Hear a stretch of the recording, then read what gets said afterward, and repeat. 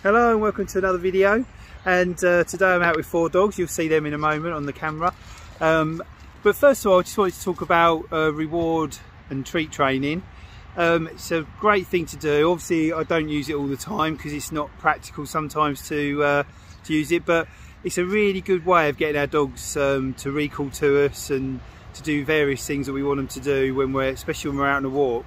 As you know, I love to walk dogs off lead so they can have a really good time doing what they should be doing, socialising, sniffing, running, playing, swimming, whatever they want to do. But I always try and make it so they have good recall. So I carry some treats with me, healthy ones I might add, not anything that they might be allergic to or anything. And I use those to get them to all come to me as a group and then give them a little bit of treat each. But it's a really good idea if out walking, especially nowadays, because since the lockdowns are finished in this country, there's been a lot more people that got used to going out for walks over lockdown, and they've kind of continued it. So there's a lot of groups now that are going out with little maps and walking around, and they're all wearing like their pristine clothes. And it's not great if a dog runs over and says hello to them with wet muddy paws from being in the river. So it's really good to teach our dogs recall. What I use a whistle most of the time, which I've got on me now, and I teach a dog to come to me, which they've all just done. They're all sitting in front of me right now. I teach a dog to come over to me straight away with the whistle, and then can reward them. If I need to put them on a lead, I can do, if the people don't want a dog around them. Some people are out walking dogs on lead, so obviously always be wary of that. The dog might be on a lead for a reason, that it might not be happy around other dogs, and the owner might not be happy around other dogs, so I'm always very wary of that. So always try and find a way to get the dogs to come straight to you and get them distracted away from what potentially could be a bit of an awkward situation with people or another dog. That's a real key for me. And yeah, I use the whistle. I started off using the whistle in situations where I just whistle to them and they come get a treat, and I tell the owners if they use a whistle at home as well to get the dog used to that. And when the dog actually comes, then you do the whistle again and reward. So they're associating the treat reward with that noise of the whistle. So they're getting whistled and then reward within about half a second of the whistle. And then eventually when you get out on the walks and they're quite happy running about, and you do the whistle and bang, they come to you because they've got used to that noise. They know what it's associated with, and it's a really good thing. I think you see them playing in the background just here. I'll put them on video in a minute anyway. But yeah, so that's a really good thing. Always carry treats with you. If your dog don't like food, then it's probably good to bring a squeaky toy out or a ball or something that will get their attention, that will pull them away from a situation. They're having a good time down here. I'll let you see them.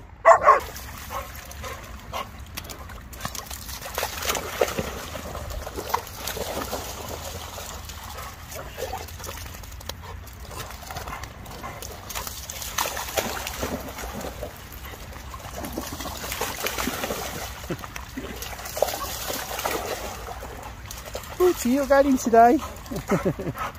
Huh? You're not going in today?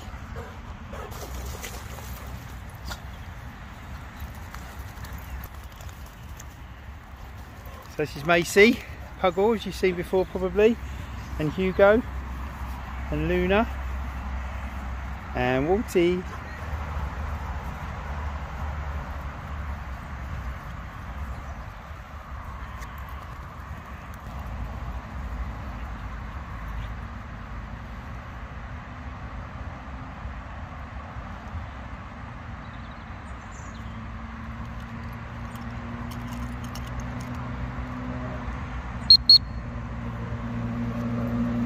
Good.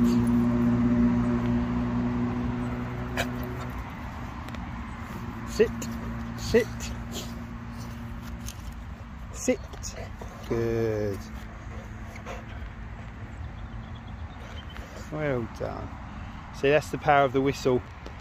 So I might add as well, it's a really fun thing to do as well. So when our dogs are playing and having a good time like they are now, they're walking about having a sniff, and they've been in the river and just generally having a good time.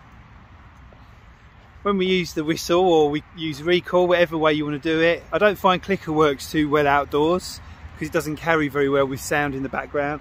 As you can hear, I've got some cars going by the main road over there, and that sometimes drowns out the sound, but a whistle seems to cut through all that. But it makes it really good fun as well. They get used to it, they get a reward at the end of it, and it makes them really responsive to you as well, and a really good bonding exercise. So I'd recommend it.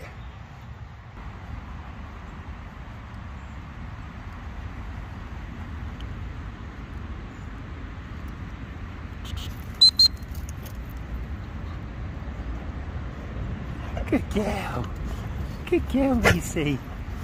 And Walty's there as well. You all come over. Well done. Come on then. And once they've got used to coming over to the whistle, you don't have to reward every single time. I tend to do 1 in 3 or 1 in 5 times, so they kind of don't know really. I'm tripping over the dogs here. They kind of don't know when they're going to get a reward, so it comes back. They're kind of like playing jackpot really, that one day they'll get it, another time they won't, and that's tend to how to do it. Anyway, that's from me with all this noise. See you soon.